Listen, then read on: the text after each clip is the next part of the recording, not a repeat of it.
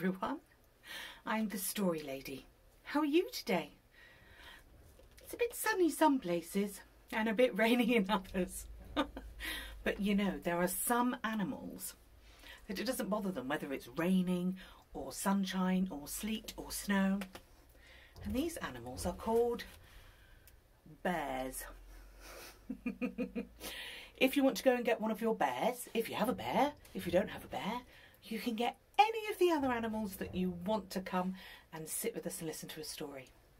Go and do that now. This is a David Walliams book and it's called Boogie Bear. Oh, you're back. Good. Phew. Are we ready? There are bears in this book.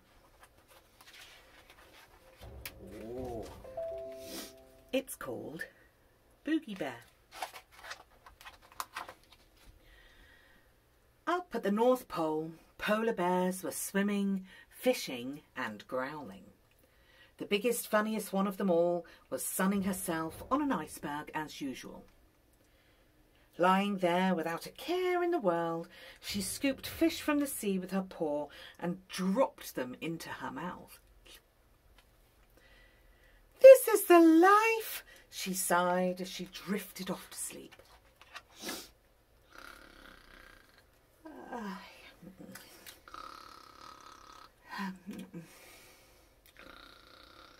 When the polar bear finally woke up, the most awful thing had happened. The animal must have eaten too much for lunch because part of the iceberg she was lying on had snapped off and floated away. The polar bear was now miles from home. Was now miles from home and being hurled around by an angry sea. Oh dear, she said, as she wobbled, surfing a humongous wave. Surely things couldn't get any worse. They could. Much worse.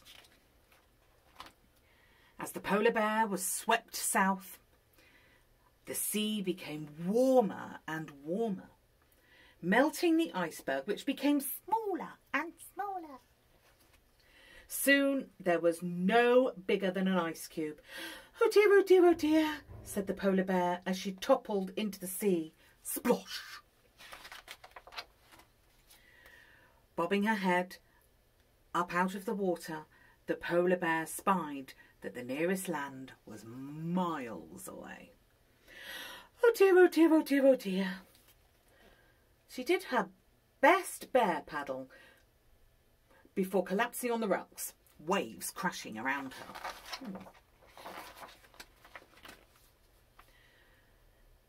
Behind her, she heard a rustling. In the forest, rustle, rustle, rustle, rustle. Looking up, the polar bear saw hundreds of eyes staring back at her out of the gloom. Oh dear, oh very dear, she whispered to herself. Surely things couldn't get any worse. They could. Much worse. Charge! Came a voice.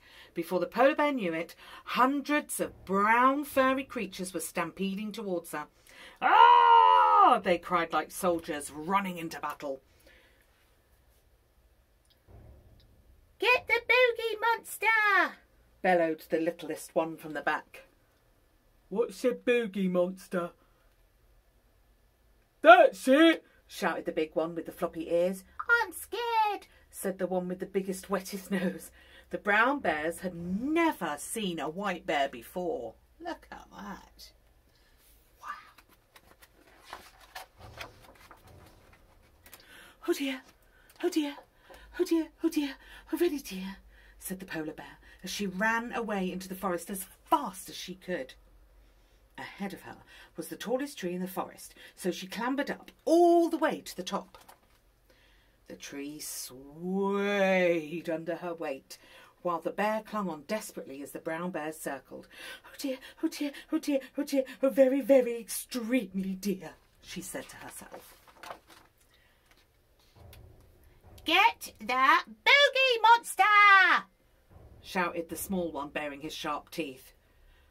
Can someone else do it? It's scary, whined the one with the biggest, wettest nose.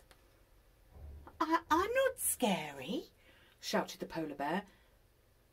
Yes, you are, said the little one. Your fur is a funny colour. Well, I think your fur is a funny colour. That enraged him. Get up there!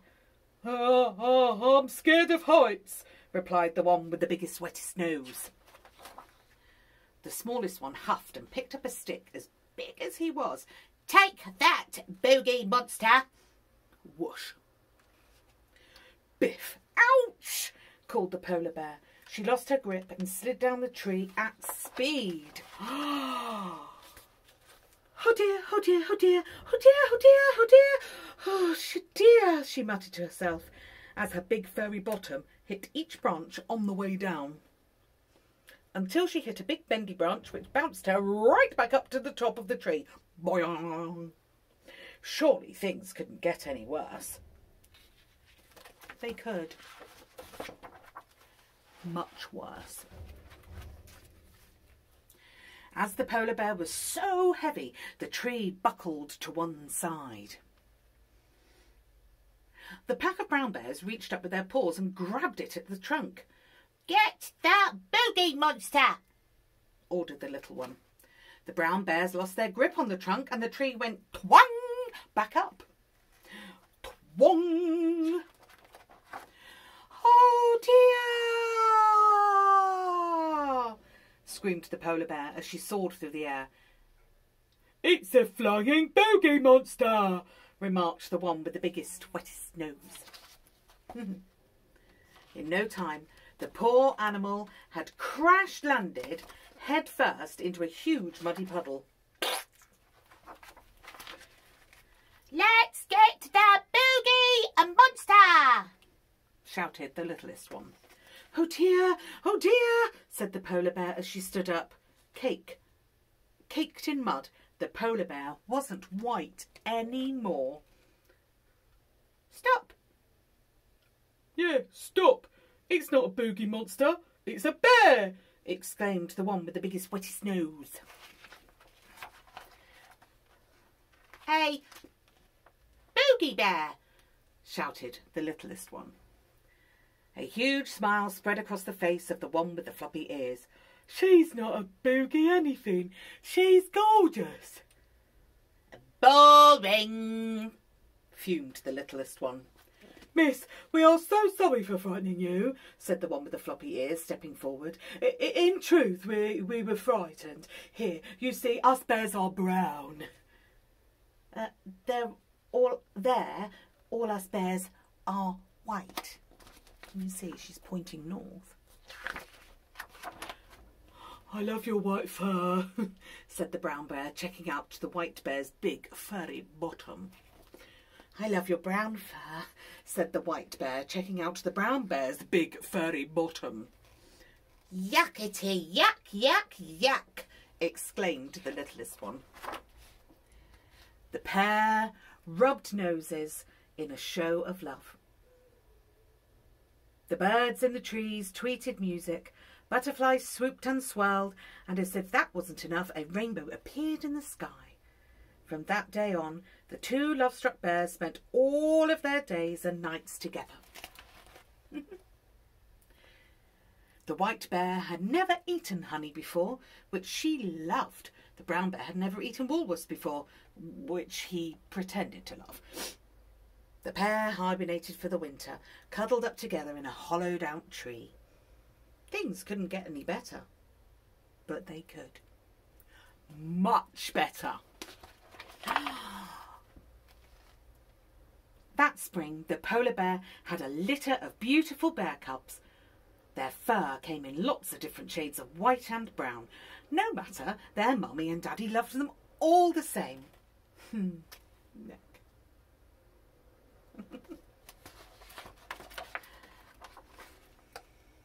This really is the life, said White Bear. It certainly is, my love, replied Brown Bear.